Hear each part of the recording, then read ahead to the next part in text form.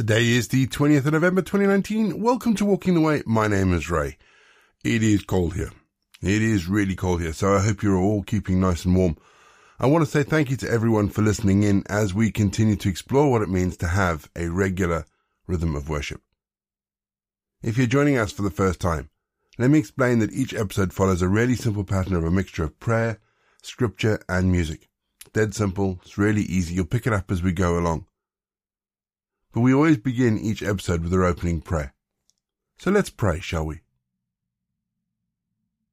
Father, we trust in your power to create, to sustain, and to enable. But we couldn't trust it if we didn't know that you were always nearby. So, Father, be with us, Lord, as we listen and pray. Help us not to check our minds or our hearts at the door, but enable us to bring all that we are to you, so that we might experience your touch upon all aspects of our lives. We pray this because of, and in the name of your precious Son, our Lord Jesus Christ. Amen. We're going to have our first piece of music to give us some time to center our thoughts on God, and then we're going to get into our Bible readings for today. And in today's Bible readings, we continue with the book of Ezekiel, and we see Jesus raising Lazarus from the dead. We'll see you on the other side.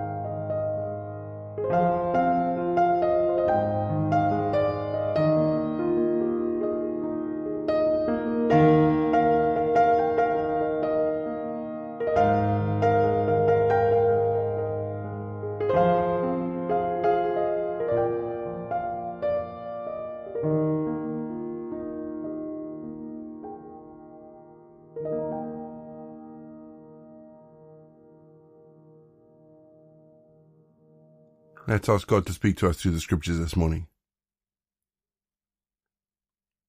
Father, open our hearts today as we read your word. Speak to us in new ways, in ways unexpected. Remind us that no matter where we are, your words are there in our lives. Father, let us use it both as a shield and also as a sword. We ask this in Jesus' name. Amen. Our Bible readings this week are taken from the Holman Christian Standard Bible. We begin with Ezekiel 16. The word of the Lord came to me again. Son of man, Explain Jerusalem's detestable practices to her. You are to say, this is what the Lord God says to Jerusalem. Your origin and your birth were in the land of the Canaanites. Your father was an Amorite, and your mother a Hittite. As for your birth, your umbilical cord wasn't cut on the day you were born, and you weren't washed clean with water. You were not rubbed with salt or wrapped in cloths. No one cared enough about you to even do one of these things out of compassion for you. But you were thrown out into an open field because you were despised on the day you were born. I passed by you and saw you lying in your blood. And I said to you as you lay in your blood, live. Yes, I said to you as you lay in your blood, live. I made you thrive like plants of the field. You grew up and matured and became very beautiful. Your breasts were formed and your hair grew, but you were stark naked. Then I passed by you and saw you, and you were indeed at the age for love. So I spread the edge of my garment over you and covered your nakedness. I pledged myself to you, entered into a covenant with you, and you became mine. This is the declaration of the Lord. I washed you with water, rinsed off your blood, and anointed you with oil. I clothed you in embroidered cloth and provided you with leather sandals. I also wrapped you in fine linen and covered you with silk. I adorned you with jewelry, putting bracelets on your wrists and a chain around your neck. I put a ring in your nose, earrings in your ears, and a beautiful tiara on your head. So you were adorned with gold and silver, and your clothing was made of fine linen, silk, and embroidered cloth. You ate fine flour, honey, and oil. You became extremely beautiful and attained royalty. Your fame spread among the nations because of your beauty, for it was perfect through my splendor, which I bestowed on you. This is the declaration of the Lord. But you were confident in your beauty and acted like a prostitute because of your fame. You lavished your sexual favors on everyone who passed by. Your beauty became his. You took some of your garments and made colorful high places for yourselves, and you engaged in prostitution with them. These places should not have been built, and this should never have happened. You also took your beautiful jewelry made of gold and silver I had given you, and you made male images so that you could engage in prostitution with them. Then you took your embroidered garments to cover them, and set my oil and incense before them. You also set before them as a pleasing aroma the food I gave you, the fine flour, oil, and honey that I fed you. This is what happened. This is the declaration of the Lord God. You even took your sons and daughters you bore to me and sacrificed them to these images as food. Wasn't your prostitution enough? You slaughtered my children and gave them up when you passed them through the fire to the images. In all your detestable practices and acts of prostitution, you did not remember the days of your youth, when you were stark naked and lying in your blood. Then, after all your evil, woe, woe to you, declaration of the Lord God. You built yourself a mound, and made yourself an elevated place in every square. You built your elevated place at the head of every street and turned your beauty into a detestable thing. You spread your legs to everyone who passed by and increased your prostitution. You engaged in promiscuous acts with Egyptian men, your well-endowed neighbors, and increased your prostitution to provoke me to anger. Therefore I stretched out my hand against you and reduced your provision. I gave you over to the desire of those who hate you, the Philistine women who were embarrassed by your indecent behavior. Then you engaged in prostitution with the Assyrian men because you were not satisfied. Even though you did this with them, you still were not satisfied. So you extended your prostitution to Chaldea, the land of merchants, but you were not even satisfied with this. How your heart was inflamed with lust, the declaration of the Lord God, when you did all these things, the acts of a brazen prostitute, building your mound at the head of every street and making your elevated place in every square. But you were unlike a prostitute because you scorned payment. You adulterous wife who received strangers instead of her husband. Men give gifts to all prostitutes, but you gave gifts to all your lovers. You bribed them to come to you from all around for your sexual favors. So you were the opposite of other women in your acts of prostitution. No one solicited you. When you paid a fee instead of one being paid to you, you were the opposite. Therefore, you prostitute, hear the word of the Lord.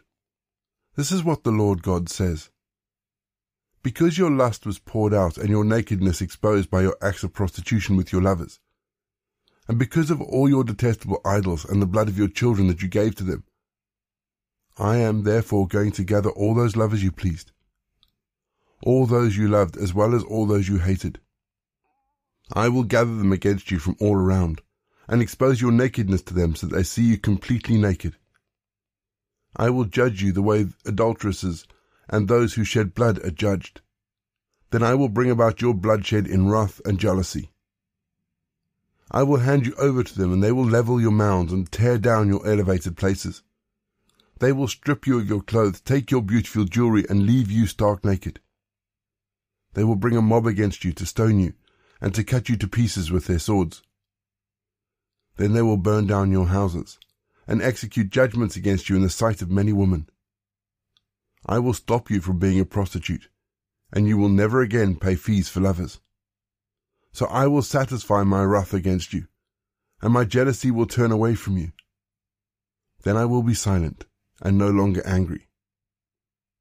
Because you did not remember the days of your youth, but enraged me with these things, I will also bring your actions down on your own head. This is the declaration of the Lord.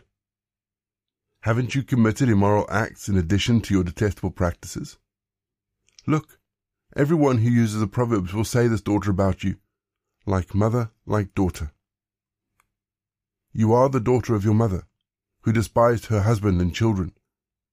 You are the sister of your sisters, who despised their husbands and children. Your mother was a Hittite, and your father an Amorite. Your older sister was Samaria, who lived with her daughters to the north of you.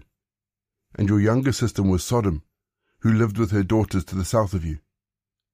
Didn't you walk in their ways and do their detestable practices?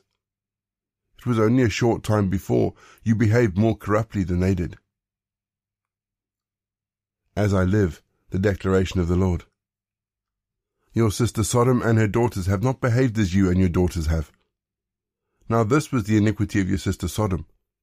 She and her daughters had pride, plenty of food, and comfortable security, but didn't support the poor and needy. They were haughty, and did detestable things before me. So I removed them when I saw this. But Samaria did not commit even half your sins. You have multiplied your detestable practices beyond theirs, and made your sisters appear righteous by all the detestable things that you have committed. You must also bear your disgrace, since you have been an advocate for your sisters. For they appear more righteous than you because of your sins, which you committed more abhorrently than they did. So you also be ashamed and bear your disgrace, since you have made your sisters appear righteous. I will restore their fortunes, the fortunes of Sodom and her daughters, and those of Samaria and her daughters. I will also restore your fortunes upon them. So you will bear your disgrace and be ashamed of all you did when you comforted them. As for your sisters, Sodom and her daughters, and Samaria and her daughters will return to their former state.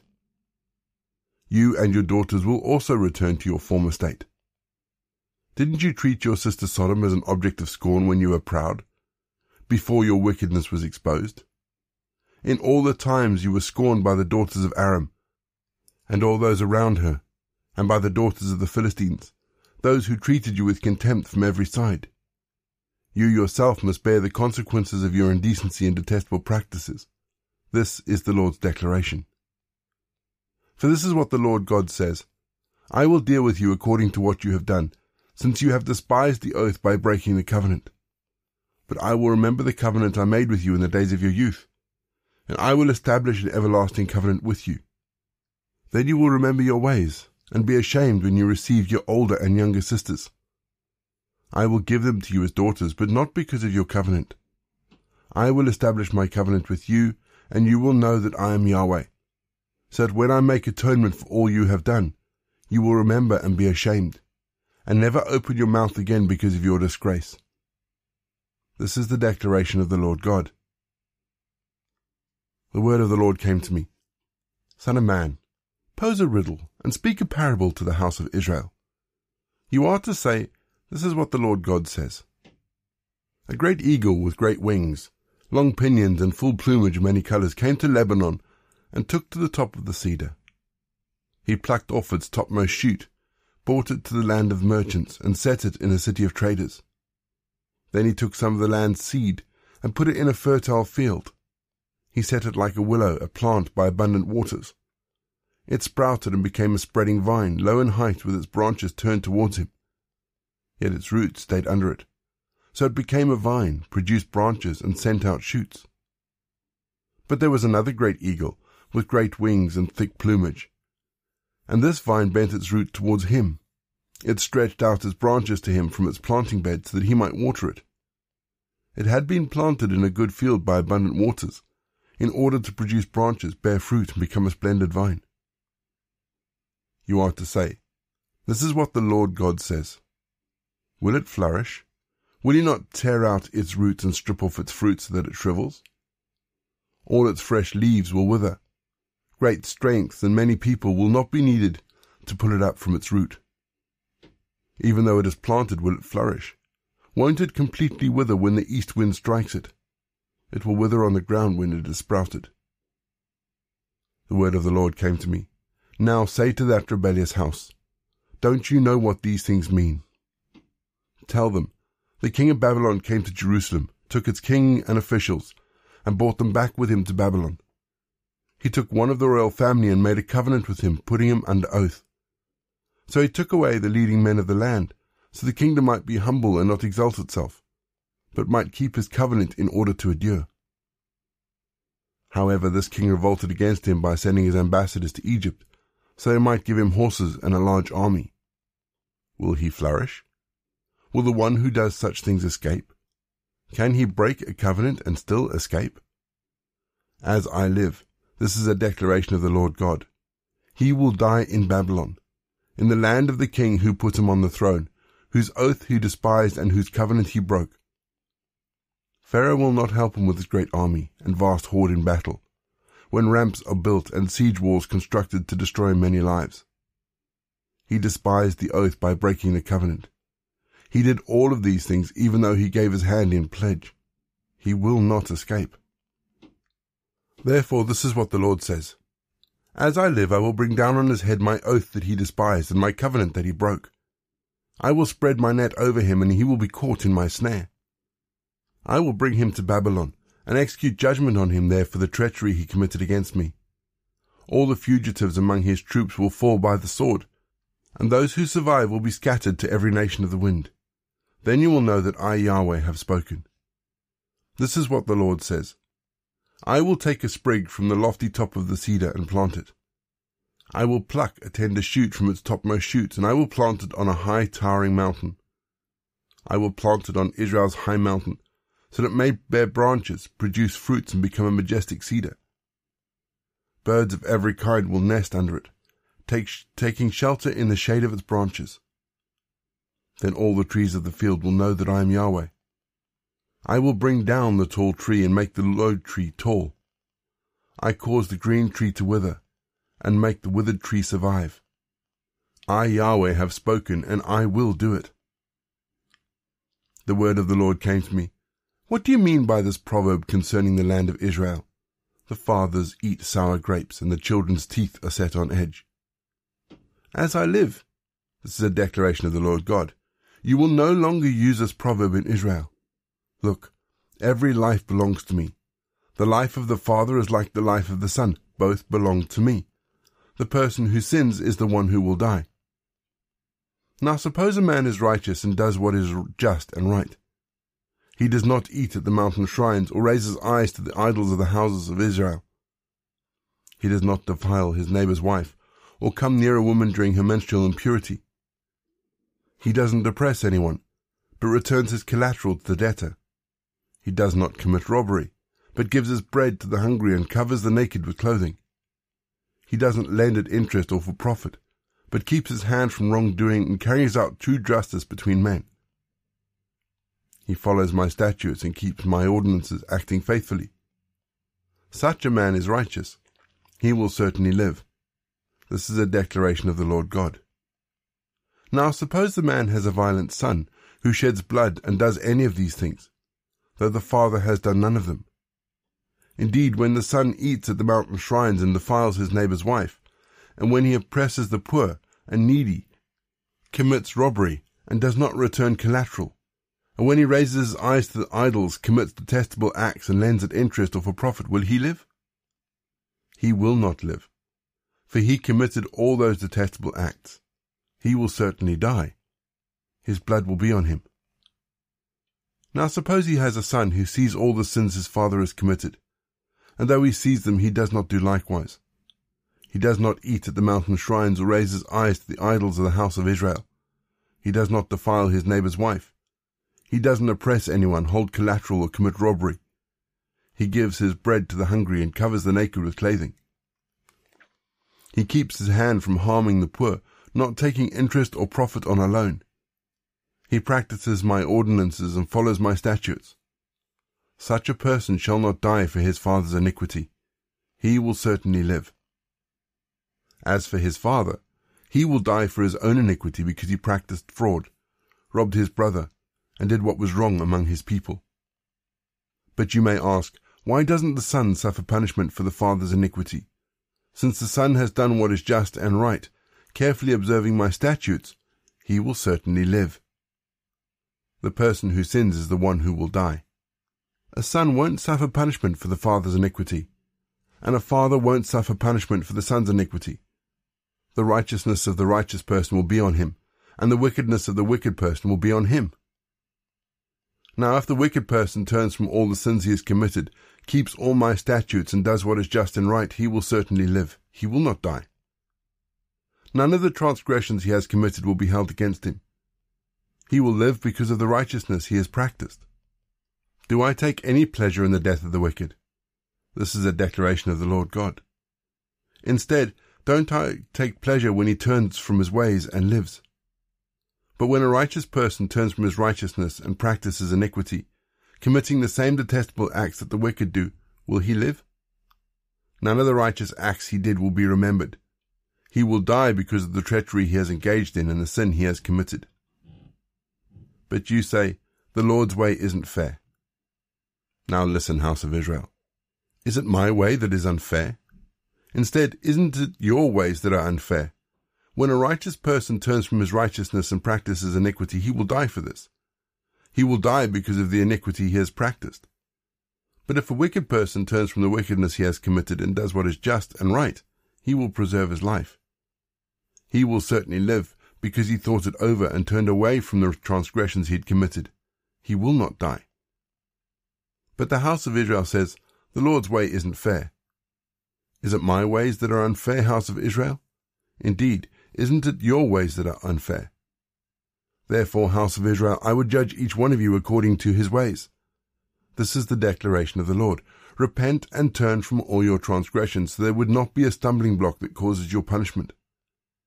Throw off the transgressions you have committed, and get yourselves a new heart and a new spirit. Why should you die, house of Israel? For I take no pleasure in anyone's death. This is the declaration of the Lord God. So repent and live. Now lament for the princes of Israel and say, what was your mother, a lioness? She lay down among her lions. She reared her cubs among the young lions. She brought up one of her cubs, and he became a young lion. After he learnt to tear prey, he devoured people. When the nations heard about him, he was caught in their pit. Then they led him away with hooks to the land of Egypt. When she saw that she waited in vain, that her hope was lost, she took another of her cubs and made him a young lion. He prowled among the lions, and he became a young lion. After he learned to tear prey, he devoured people. He devastated their strongholds and destroyed their cities. The land and everything in it shuddered at the sound of his roaring. Then the nations from the surrounding provinces set out against him. They spread their nets over him. He was caught in their pit. He put a wooden yoke on him with hooks and led him away to the king of Babylon. They brought him into the fortresses, so his roars could no longer be heard on the mountains of Israel. Your mother was like a vine in your vineyard, planted by the water. It was fruitful and full of branches because of plentiful waters. It had strong branches, fit for the scepters of rulers. Its head towered above the clouds, so it was conspicuous for its height as well as its many branches. But it was uprooted in fury, thrown to the ground, and the east wind dried up its fruit. Its strong branches were torn off and dried up, fire consumed them. Now it is planted in the wilderness, in a dry and thirsty land. Fire has gone out from its main branch and has devoured its fruit, so it is no longer has a strong branch, a scepter for ruling. This is a lament, and should be used as a lament. In the 7th year, in the 5th month, on the 10th day of the month, some of Israel's elders came to consult the Lord, and they sat down in front of me. Then the word of the Lord came to me. Son of man, speak with the elders of Israel and tell them, this is what the Lord God says. Are you coming to consult me? As I live, I will not be consulted by you. This is a declaration of the Lord. Will you pass judgment against them? Will you pass judgment, son of man? Explain the detestable practices of their fathers to them. Say to them, this is what the Lord God says. On the day I chose Israel, I swore an oath to the descendants of Jacob's house and made myself known to them in the land of Egypt. I swore to them, saying, I am Yahweh your God. On that day I swore to them that I would bring them out of the land of Egypt into a land I had searched out for them, a land flowing with milk and honey, the most beautiful of all lands. I also said to them, each of you must throw away the detestable things that are before your eyes, and not defile yourselves with the idols of Egypt. I am Yahweh your God. But they rebelled against me and were unwilling to listen to me. None of them threw away the detestable things that were before their eyes, and they did not forsake the idols of Egypt. So I considered pouring out my wrath on them, exhausting my anger against them within the land of Egypt. But I acted because of my name, so that it would not be profaned in the eyes of the nations they were living among, in whose sight I had made myself known to Israel by bringing them out of Egypt. So I brought them out of the land of Egypt and led them in the wilderness. Then I gave them my statutes, and explained my ordinances to them. The person who does them will live by them. I also gave them my Sabbath to serve as a sign between me and them, so they will know that I am Yahweh who sets them apart as holy. But the house of Israel rebelled against me in the wilderness. They did not follow my statutes, and they rejected my ordinances. The person who does them will live by them. They also completely profaned my Sabbaths. So I considered pouring out my wrath on them in the wilderness to put an end to them. But I acted because of my name, so that it would not be profaned in the eyes of the nation in whose sight I had brought them out. However, I swore to them in the wilderness that I would not bring them into the land I had given them, the most beautiful of the lands, flowing with milk and honey, because they rejected my ordinances, profaned my Sabbaths, and did not follow my statutes. For their hearts went after their idols. But I spared them from destruction and did not bring them to an end in the wilderness. Then I said to their children in the wilderness, don't follow the statutes of your father. Defile yourselves with their idols or keep their ordinances. I am Yahweh your God. Follow my statutes, keep my ordinances and practice them. Keep my Sabbaths holy, and they will be a sign between me and you, so you may know that I am Yahweh your God. But the children rebelled against me. They did not follow my statutes or carefully keep my ordinances. The person who does them will live by them. They also profaned my Sabbath, so I considered pouring out my wrath on them and exhausting my anger against them in the wilderness. But I withheld my hand, and acted because of my name, so that it would not be profaned in the eyes of the nations in whose sight I had brought them out. However, I swore to them in the wilderness that I would disperse them among the nations and scatter them among the countries. For they did not practice my ordinances, but rejected my statutes and profaned my Sabbaths, and their eyes were fixed on their fathers' idols. I also gave them statutes that were not good, and ordinances they could not live by. When they made every firstborn pass through the fire, I defiled them through the gifts in order to devastate them, so they would know that I am Yahweh. Therefore, son of man, speak to the house of Israel and tell them, this is what the Lord God says. In this way also your fathers blasphemed me by committing treachery against me. When I brought them into the land that I swore to give them, and they saw any high hill or leafy tree, they offered their sacrifices and presented their offensive offerings there. They also sent up their pleasing aromas, and poured out their drink offerings there. So I asked them, what is this high place you are going to? and is it called high place to this day? Therefore say to the house of Israel, this is what the Lord God says. You are defiling yourselves the way your fathers did, and prostituting yourselves with their detestable things. When you offer your gifts, making your children pass through the fire, you continue to defile yourselves with all your idols to this day. So should I be consulted by you, house of Israel? As I live, this is a declaration of the Lord God, I will not be consulted by you. When you say, let us be like the nations, like the peoples of other countries, worshipping wood and stone, what you have in mind will never happen. As I live, the declaration of the Lord God, I will rule over you with a strong hand, an outstretched arm, and outpoured wrath. I will bring you from the peoples and gather you from the countries where you were scattered with a strong arm, an outstretched arm, and outpoured wrath. I will lead you into the wilderness of the peoples and enter into judgment with you there, face to face, just as I entered into judgment with your fathers in the wilderness of the land of Egypt. So I will enter into judgment with you. This is the declaration of the Lord God. I will make you pass under the rod, and will bring you into the bond of the covenant. I will also purge you of those who rebel and transgress against me. I will bring them out of the land where they live as far as residents, but they will not enter the land of Israel. Then you will know that I am Yahweh. As for you, house of Israel, this is what the Lord God says. Go and serve your idols, each of you. But afterwards you will surely listen to me, and you will no longer defile my holy name with your gifts and idols. For on my holy mountain, Israel's high mountain, the declaration of the Lord God, there the entire house of Israel, all of them will serve me in the land. There I will accept them, and will require your contributions and choicest gifts, all your holy offerings. When I bring you from the peoples, and gather you from the countries where you have been scattered, I will accept you as a pleasing aroma, and I will demonstrate my holiness through you in the sight of the nations. When I lead you into the land of Israel, the land I swore to give your fathers, you will know that I am Yahweh. There you will remember your ways and all your deeds that you have defied yourselves with, and you will loathe yourselves for all the evil things you have done. You will know that I am Yahweh, house of Israel, when I have dealt with you because of my name, rather than according to your evil ways and corrupt acts. This is a declaration of the Lord God.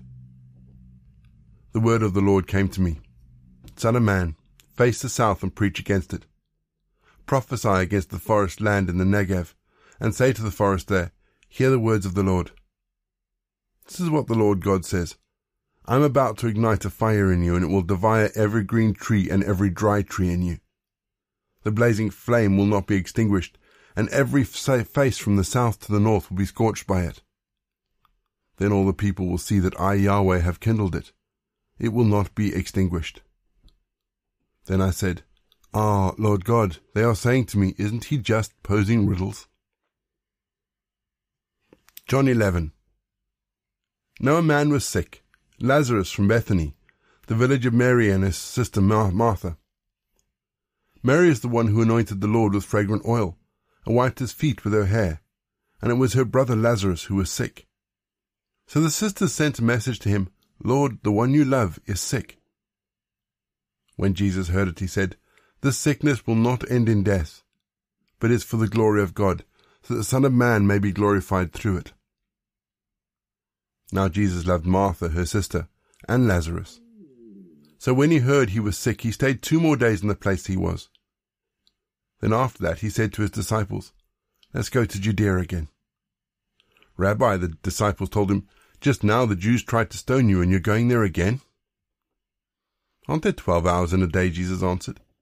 If anyone walks during the day, he doesn't stumble because he sees the light of this world.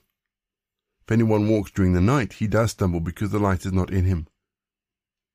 He said this, and then he told them, Our friend Lazarus has fallen asleep, but I am on my way to wake him up. The disciples said to him, Lord, if he has fallen asleep, he will get well. Jesus, however, was talking about his death, but they thought he was talking about natural sleep, so Jesus told them plainly, Lazarus has died. I'm glad for you that I wasn't there so that you might believe, but let's go to him. Then Thomas, called Twin, said to his fellow disciples, Let's go, so we may die with him. When Jesus arrived, he found that Lazarus had already been in the tomb 4 days. Bethany was near Jerusalem, about 2 miles away. Many of the Jews had come to Martha and Mary to comfort them about their brother. As soon as Martha heard that Jesus was coming, she went to meet him, but Mary remained seated in the house. Then Martha said to Jesus, "Lord, if you had been here, my brother would not have died. Yet even now I know that whatever you ask from God, God will give you." "Your brother will rise again," Jesus told her. Martha said, "I know he will rise again in the resurrection of the last day." Jesus said to her, "I am the resurrection and the life. The one who believes in me, even if he dies, will live. Everyone who lives and believes in me will never die, ever. Do you believe this?" "Yes, Lord," she told him. "I believe because you are the Messiah, the Son of God, who comes into the world." Having said this, she went back and called her sister Mary, saying in private, "The teacher is here and is calling for you." As soon as she heard this, she got up quickly and went to him. Jesus had not yet come into the village, but was still in the place where Martha had met him. The Jews who were with her in the house consoling her saw that Mary got up and quickly went out. So they followed her, supposing that she was going to the tomb to cry there. When Mary came to where Jesus was and saw him, she fell at his feet and told him, "Lord, if you had been here, my brother would not have died." When Jesus saw her crying, and the Jews who had come with her crying, he was angry in his spirit and deeply moved. "Where have you put him?" he asked. "Lord," they told him, "come and see." Jesus wept. So the Jews said, "See how he loved him." But some of them said, "Couldn't he who opened the blind man's eyes also have kept this man from dying?" Then Jesus, angry in himself again, came to the tomb. It was a cave, and a stone was lying against it. "Remove the stone," Jesus said. Martha, the dead man's sister, told him, "Lord, he's already decaying. It's been 4 days." Jesus said to her, "Didn't I tell you that if you believed, you would see the glory of God?" So they removed the stone. Then Jesus raised his eyes and said, "Father, I thank you that you heard me. I know that you always hear me, but because of the crowd standing here I said this, so that they may believe you sent me." After he said this, he shouted out in a loud voice, "Lazarus, come out!"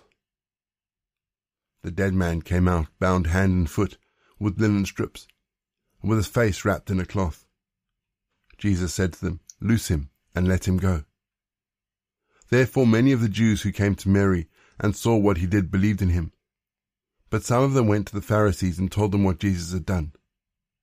So the chief priests and the Pharisees convened the Sanhedrin and said, "What are we going to do, since this man does many signs? If we let him continue in this way, everyone will believe in him. Then the Romans will come and remove our place and our nation." One of them, Caiaphas, who was high priest that year, said to them, "You know nothing at all. You are not considering that it is to your advantage that one man should die for the people, rather than the whole nation perish." He did not say this on his own, but being high priest that year, he prophesied that Jesus was going to die for the nation. And not for the nation only, but also to unite the scattered children of God. So from that day on they plotted to kill him. Therefore Jesus no longer walked openly among the Jews, but departed from there to the countryside near the wilderness, to a town called Ephraim, and he stayed there with the disciples. The Jewish Passover was near, and many went up to Jerusalem from the mountain to purify themselves before the Passover. They were looking for Jesus and asking one another as they stood in the temple complex, "What do you think? He won't come to the festival, will he?" The chief priests and the Pharisees had given orders that if anyone knew where he was, he should report it so they could arrest him. Psalm 82, a psalm of Asaph. God has taken his place in the divine assembly. He judges among the gods. How long will you judge unjustly and show partiality to the wicked seller? Provide justice for the needy and the fatherless. Uphold the rights of the oppressed and the destitute. Rescue the poor and the needy. Save them from the hand of the wicked. They do not know or understand. They wander in darkness. All the foundations of the earth are shaken. I said, "You are gods. You are all sons of the Most High. However, you will die like men and fall like any other ruler. Rise up, God. Judge the earth, for all the nations belong to you. And we're going to have our second piece of music, just to give us some time to think about those bits of scripture that may have just caught our attention. And after music, we'll say our prayers for the day.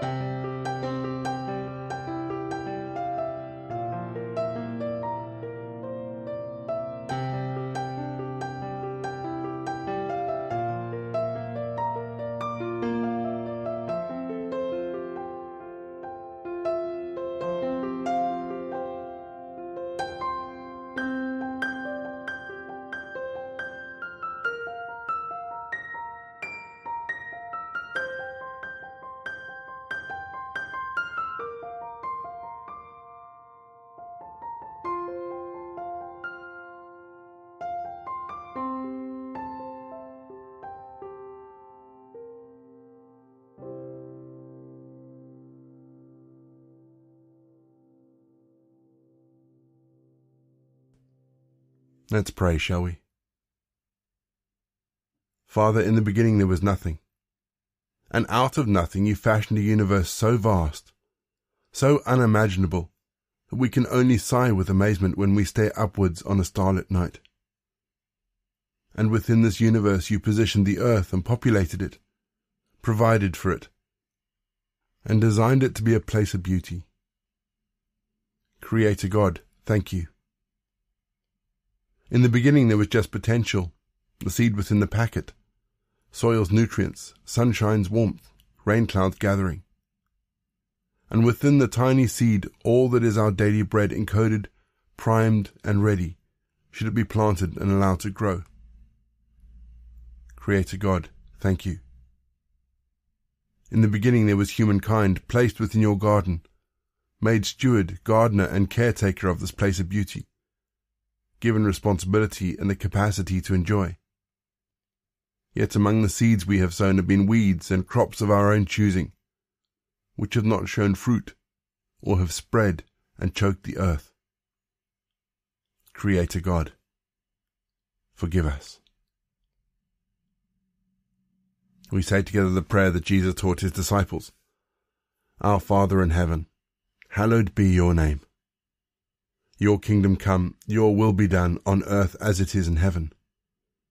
Give us this day our daily bread, and forgive us our sins, as we forgive those who sin against us. Lead us not into temptation, but deliver us from evil. For the kingdom, the power, and the glory are yours, now and forever. Amen. And the grace of our Lord Jesus Christ, the love of God, and the fellowship of the Holy Spirit be with us and remain with us, now and forevermore. Go in peace to love and serve the Lord.